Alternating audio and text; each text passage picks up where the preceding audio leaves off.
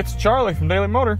Today we've got the audio system demo of the 2021 Ram 1500 and its 19-speaker, 900-watt audio system.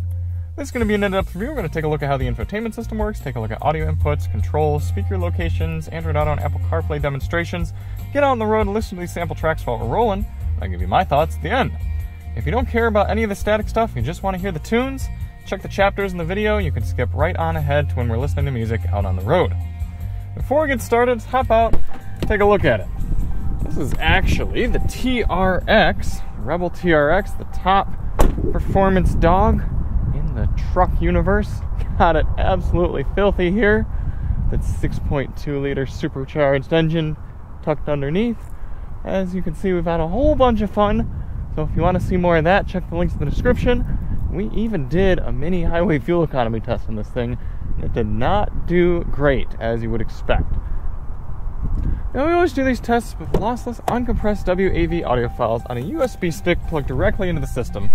High-quality binaural both microphones in both of my ears, giving you the most realistic audio system demo on YouTube. We also do the test with the sound settings set to the factory defaults. Let's take a look at those now. We got the very large Uconnect touchscreen here. Now, right off the bat, I actually prefer the smaller Uconnect screen. I don't find any benefit in this larger format. It's a little bit laggier. It makes the climate controls more difficult to use. I've spent a lot of time with both the smaller screen and the larger screen, and I prefer the smaller one. Either way, this one's still very responsive, looks good. So let's head into, whoops, could have gotten to it even quicker there, but let's head into audio settings now. You have your standard front, rear, left, right, fader, and balance. You also have bass, mid-range, and treble on the equalizer, speed-adjusted volume, and a surround sound option. So we're going to toggle the surround sound on and off, and also go through the equalizer now.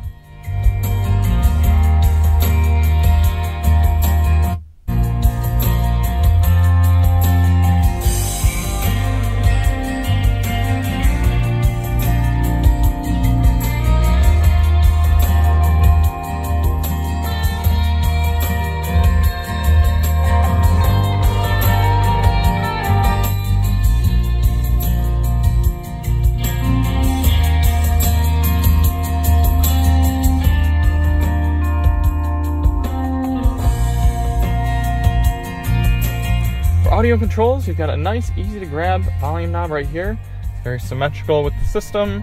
The clicks are a little soft, but still works nicely, and you could grab it with gloves or anything like that. You've also got on the right hand of the steering wheel behind volume buttons.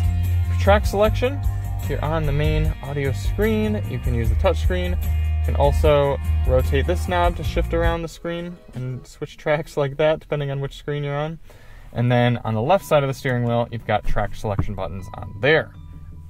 For audio inputs, you have your standard AM, FM, Sirius XM satellite radio, Bluetooth, USB-A, and USB-C. Quick side note, look at how many there are. We've got 2 A's and 2 C's right up front, and it allows data connections with all of them. So right now, I've got my iPhone plugged in, I've got my Android phone plugged in, and I've got the USB stick for the tracks plugged in.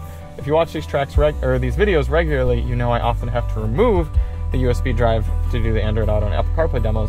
Not today. You've also got a USB-A in there. You have more in here. You have a normal wall style outlet in there, so that's cool. And then you got more in the back as well. So tons of power and data points. And on top of that, you also have Android Auto and Apple CarPlay support, as I mentioned, and a 3.5mm auxiliary input jack right in there. So what does that mean you're missing? Well, you don't have a disc player, but outside of that, just about every sort of input you could want. Speaker locations. As I said, this is a 19-speaker system. A lot of the speaker grills are doubled up in what Harman Kardon calls unity speakers, so we'll go through it and show you those now. Starting down here, you've got 1, 2, 3, 4, 5, 6, 7, 8, 9, 10, 11, 12, 13, 14 indoors, 15, 16, 17, 18 in the ceiling, and a subwoofer behind the seats, 19. Android Auto and Apple CarPlay demonstrations. Like I mentioned, everything's already plugged in. I can just go home. You see right here on the home screen, top half, you've got your Android Auto. It looks nice. Go to the home menu there, scroll through, settings screen, YouTube music, all very easy. And you still get this lower section, so you can have your data playing down there. Or you could go, what else could you do? Apps maybe? That's gonna go full screen. can you do? You can do these controls. That takes up half the screen, so heated seat and that sort of deal. Climate, maybe? No, that's another full screen. So, if it's got to do so many full screen things, what's the point of having the large screen? Can you do a nav part screen, maybe? I'm sure you could play around with it and reorganize some things. Anyway, to switch to CarPlay, we're going to go... just unplug the Android device.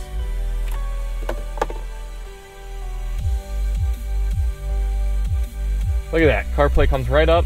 It was neat, actually. I didn't have to do anything to make CarPlay work when I first plugged it in. I just inserted the device, and right away, CarPlay just popped up on top. So I thought that was nifty. Again, looks good. Move the map around here.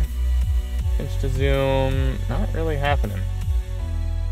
I guess, I don't know if that's a CarPlay thing or not, but not really pinching to zoom. But you got your media, settings. All that works very nicely. Good refresh rate. All right, let's get out on the road.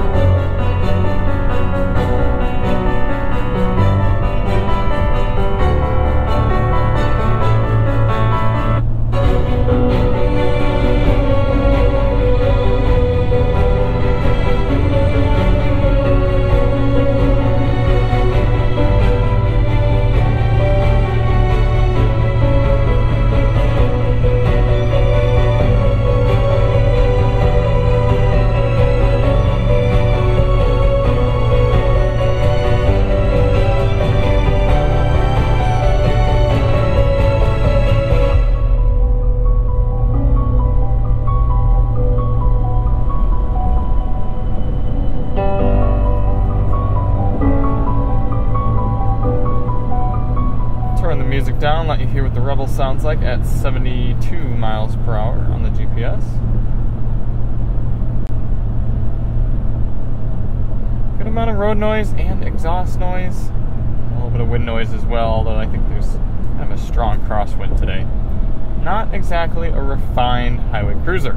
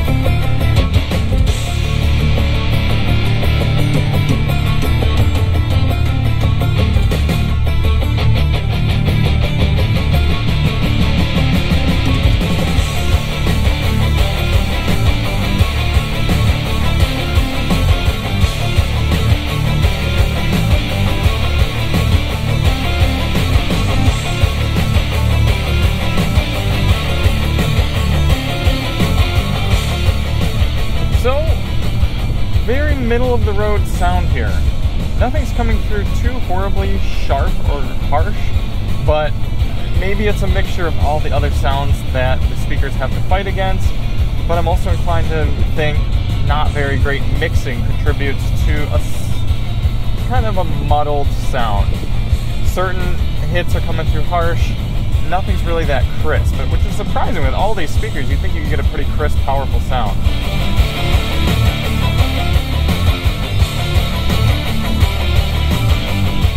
It sounds dynamically bleh.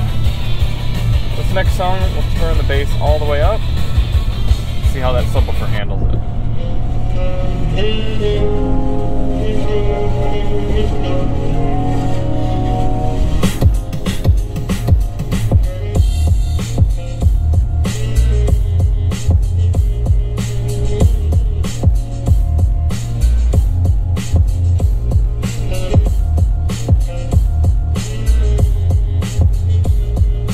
Not fantastic. Hearing some slap, hearing some rattles. Definitely not performing as well as the B&O Unleashed system in the Ram, or in the Ford F-150.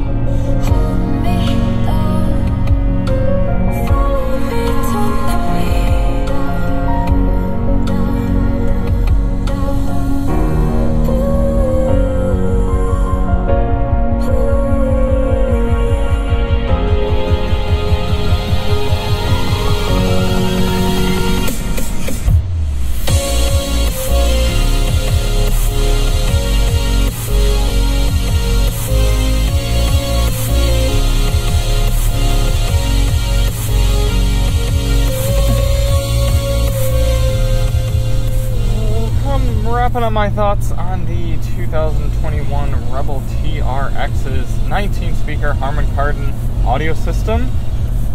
Disappointing. Again, Stellantis shows us how you can toss a bunch of speakers into a cabin and come up with just about nothing. Some songs you're going to find sound really good. Very good spatial positioning, very crisp, good bass rumbles. And other songs you're going to turn on and you're going to be like, what? That sounds awful. Mixing is poor, things are rattling, bass is flopping around.